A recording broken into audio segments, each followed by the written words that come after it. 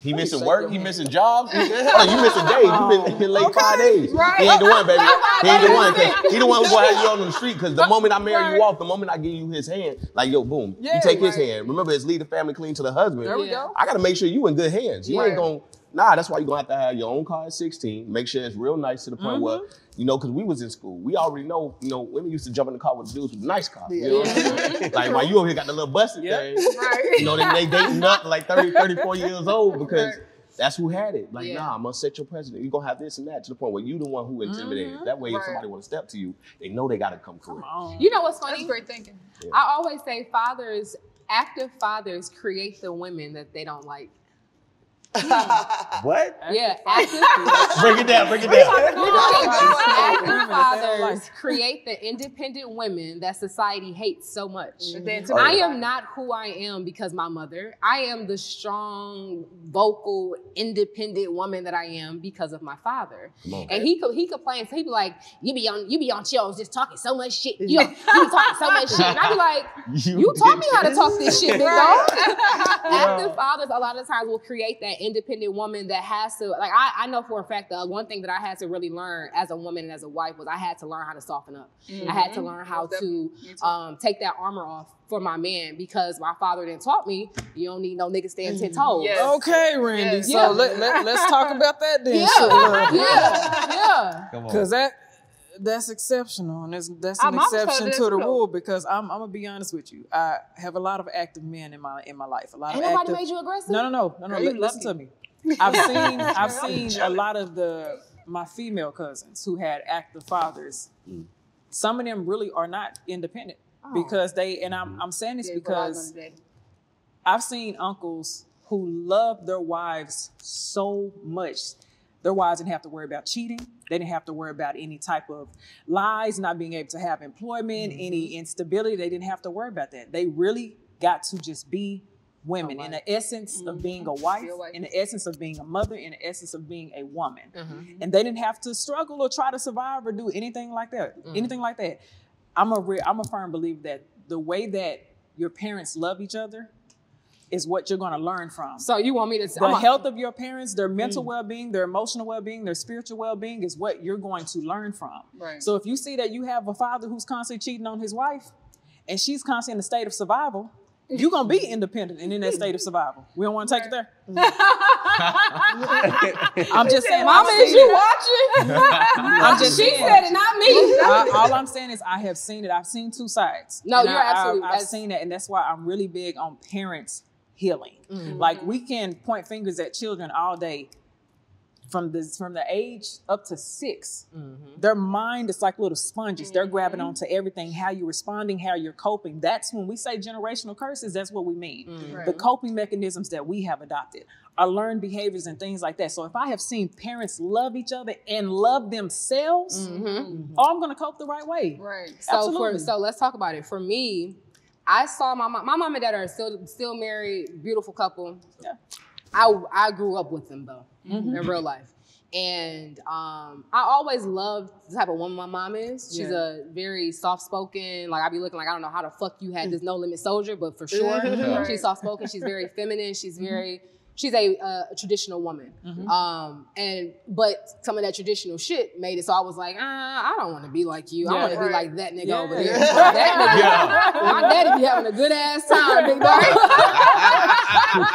You saw your mama make sacrifices. Yeah, I saw her make a lot of sacrifices emotionally, mentally, physically. Probably you know lost herself. Heard a lot of, it breaks my heart actually, because I'll ask my mom right now, like, hey, who were you or what did you want to do when you were a kid? Yeah. But I've learned to not internalize it because when she says like, no, I wanted to be a mom and a wife, she meant that shit, bro. Yeah. Like she 100% means that. She doesn't, it's never like, oh, I wanted to be an astronaut. She's like, no, I wanted to have you. Yeah. Right. And I'd be like, oh, Jesus, am I your soul purpose? That's beautiful. Yeah. So before we wrap up this episode, I want to talk about generational blessings, because we talked about generational curses, but what are some things that your family gave you that are like good gems? You talked about, having good balance, feminine and masculine energy balance in your family. What else are some good things that your family gave you? You know what? I don't know if I'm going to take this the right way, but we just going to go with it, okay?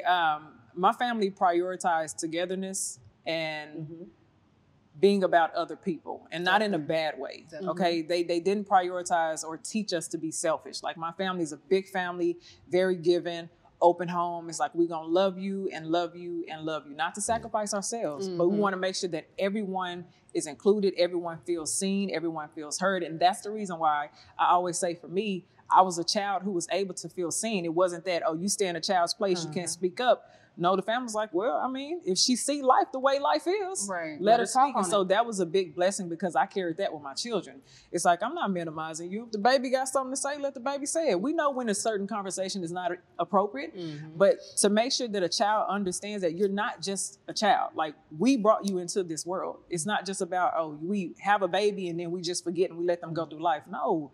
I want you to see the world for what it is. I want you to understand congruency and togetherness and building a building. So that's the blessing that I received from my family. That's beautiful. Amen. Papi, what about yours? What's like your family? What's your blessing? Seeing my parents allow, any of her kids back in the house at whatever age. That's real. You feel me? 30, 40, to the point where now it has changed my mindset of, instead of that, that curse 18, of, 18, get your ass out. Yeah. You kicking somebody else at 18 that don't know how to balance a checkbook, don't even know how to properly clean themselves, or properly take care of themselves. Yeah. You leaving them out there in the big old world by themselves, and it's a lot to get into. We already know that. Eat them up. Yeah, so to see my siblings or whatever come back in the house because of whatever reasons, either if they moving close, hardships, whatever it is, just to see that, I'm like, yo, that's dope. I'm not gonna kick my kids out the house. That's why I got Tanekas. Boom, everybody gonna have a house on here. I told you, I'm controlling their life. Their life gonna be controlled now.